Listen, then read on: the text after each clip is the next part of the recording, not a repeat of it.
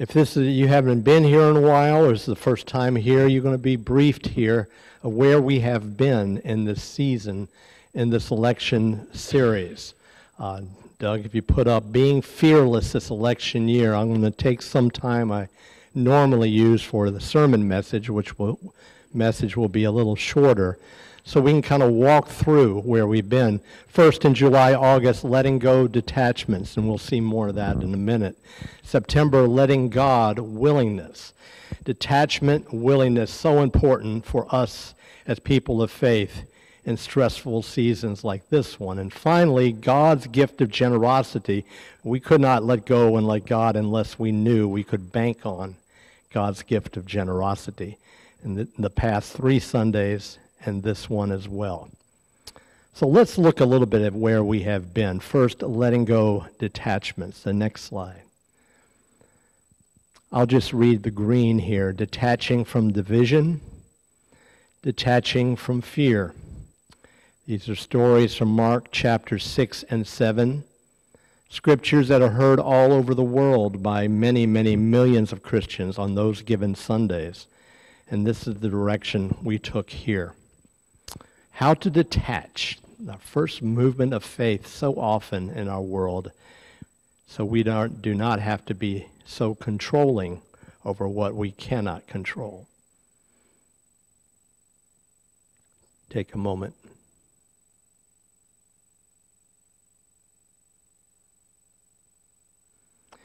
And then later on in July,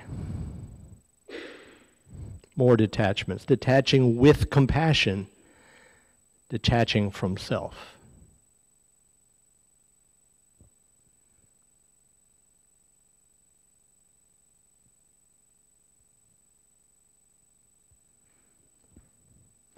Through all these detachments, we brought it home with this one slide from Thomas Merton. He wrote, "A young activist, do not depend on the hope of results." How do we detach from the elusive hope of getting the political victory? Solutions we want to make room for our Christian hope of God's providence and resurrection. Knowing we may want some certain results, of course, but how to make room for the greater hope. And from detachment, we went from letting go to letting God, our willingness in September as we resume the series. Willingness to be humbled. A Gentile woman humbling Jesus. Powerful story, not often heard in churches. Willingness to suffer, taking up our cross, not Jesus's, but our cross and following. Willingness to be vulnerable.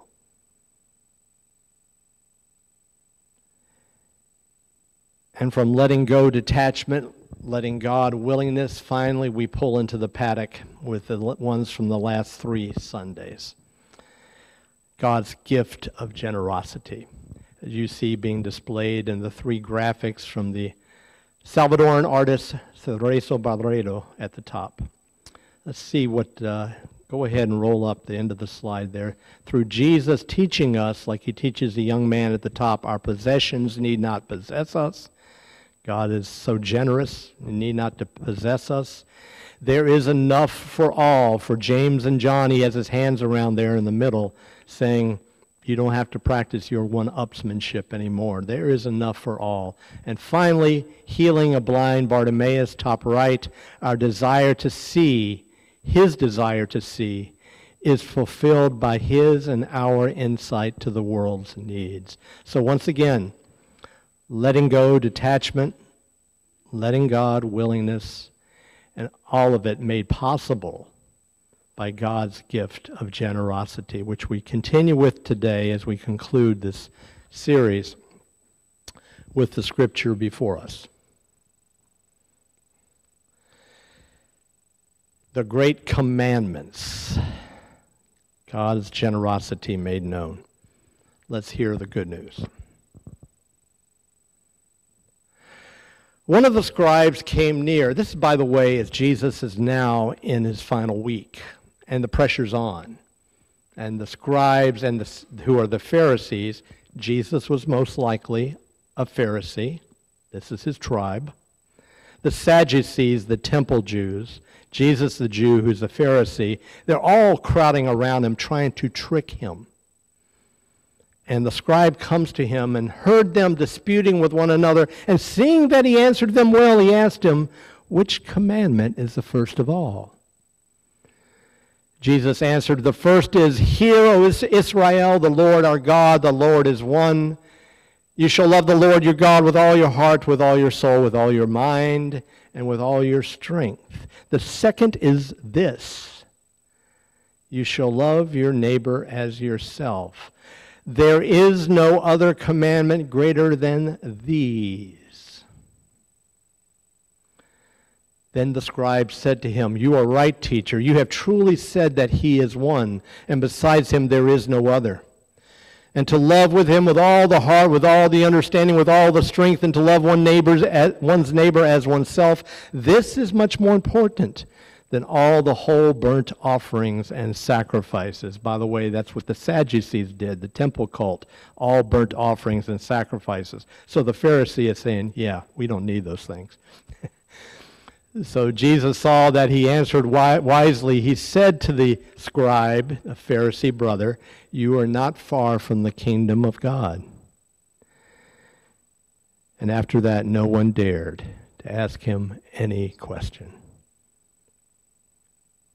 Hear what the Spirit is saying to us as a church. Would you pray with me? O Lord, letting go, letting you, knowing your generosity is there. That this love can be there, even in this especially in this most stressful of seasons. Settle our hearts, O God, the seat of our emotions. Calm our heads, the throne of our understanding. And as you do, make plain before us your generous gospel. Amen.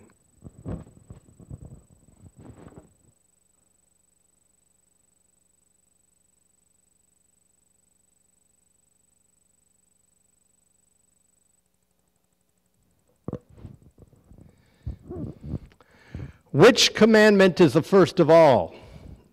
Asked to Jesus by a scribe, one of the tribe lying in wait for their time to pounce on him, to send him to his resurrection, or his crucifixion.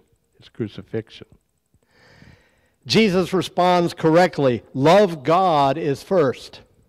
And love God with all you have.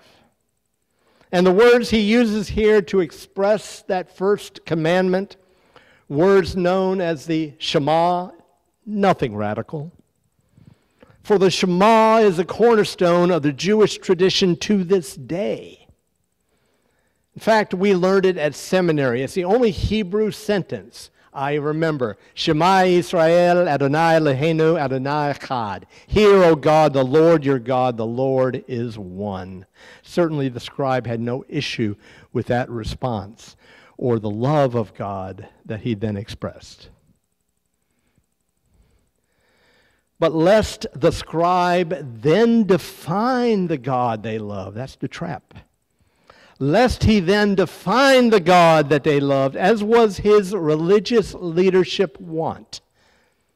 Lest the scribe define the God so that some were included and most were not. Jesus continues. Jesus gets out of the trap, adding what is not asked. What he says in Matthew's gospel is like the first commandment. He calls it here a second commandment. Love your neighbor as yourself. And then the clincher. There is no commandment greater than these. The first commandment you ask, dear scribal brother, I'm on board with our Shema. But how about a plural response to your question? How about the neighbor? Picking up on our theme from the past 3 Sundays, a gift of God's generosity to us, and picking up on the theme from just last Sunday that our generosity is to be an emulation, a direct reflection of God's. Perhaps Jesus today, with his plural response to the scribe, is driving home that generous notion that the first commandment of love God and the second commandment, love others as self, are commandments inseparable. For, he said, there is no other commandment greater than these. So if indeed these 2 commandments are inseparable expressions of our generous God, what might this inseparability mean for us today, especially in these days ahead? How can we love in these election days ahead? Days, indeed. It may be days. How can we love those particularly adversarial neighbors Jesus calls us to love regardless, as inseparable from loving our generous God? Are those expressions of love, could they be possible? Well, yes, Jesus would say, facing his adversary, facing his crucifixion by his adversaries. If he can say it then, yes, that love of neighbor is possible, even and especially those particularly adversarial neighbors who are members of our own family. And I know many of you have them, do you? Few? Mm-hmm. I have a brother who's a fierce evangelical, a mighty and almighty Christian nationalist. You may have heard that phrase a lot recently, Christian nationalist, right? We've been hearing that phrase often. One who views their candidate like they view their Jesus, a totalitarian, messianic redeemer of a world that has otherwise passed them by. And why not look for that messianic redeemer in the position so many are in? My brother is a Christian nationalist. And what makes my relationship to my brother so interesting is that, as you can see, we claim to be of the same faith. That Jesus and God, I feel called to love in our first commandment today, that God cannot possibly justify and legitimate the violence, the racism, the misogyny, the heterosexism, the demagoguery. My brother's God would be this totalitarian, messianic redeemer.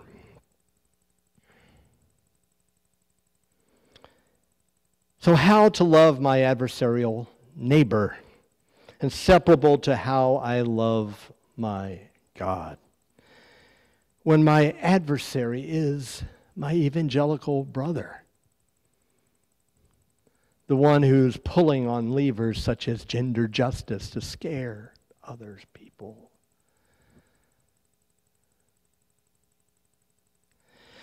Sometimes I do not know how to go about being compassionate with him these days.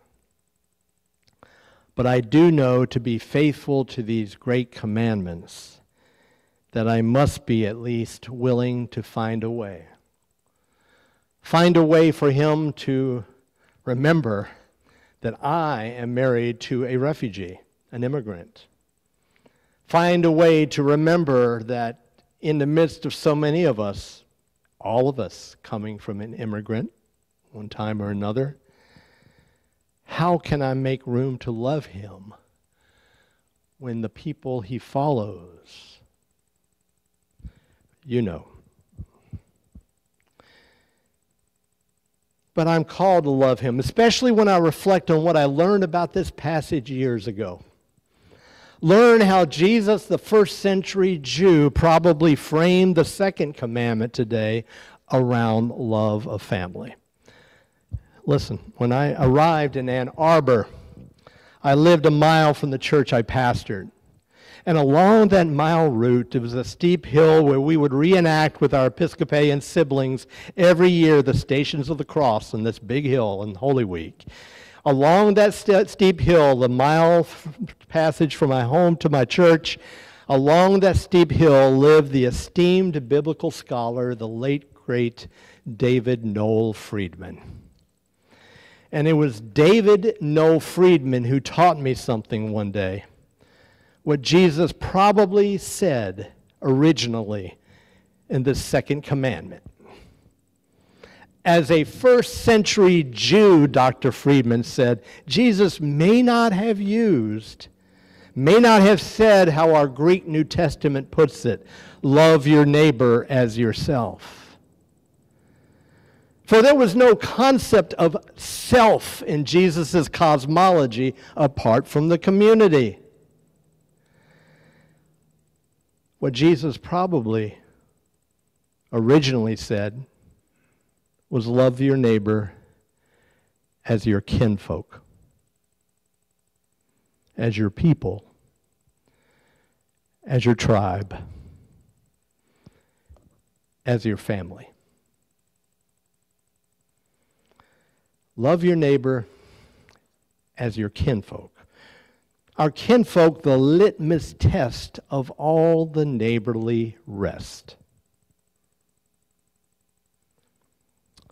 So I want to ask you, do you have family like mine, extended family members perhaps, so longing this week to welcome a man back into power who would be Caesar?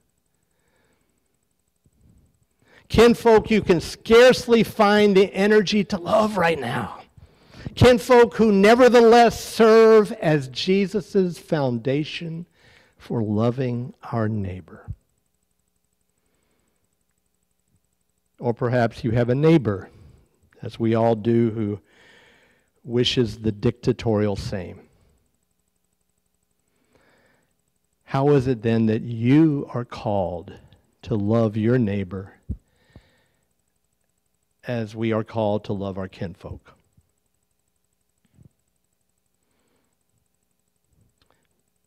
Perhaps you do not know right now, but do know this.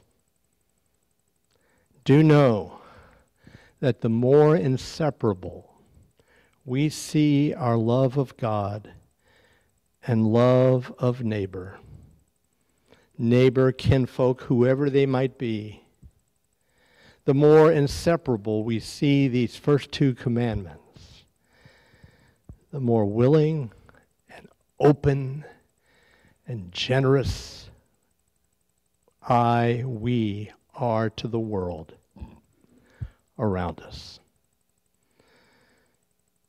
Reflecting God's gift of generosity shown to us back to our world.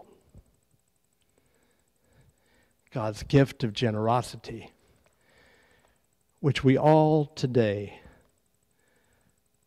so desperately need. Amen.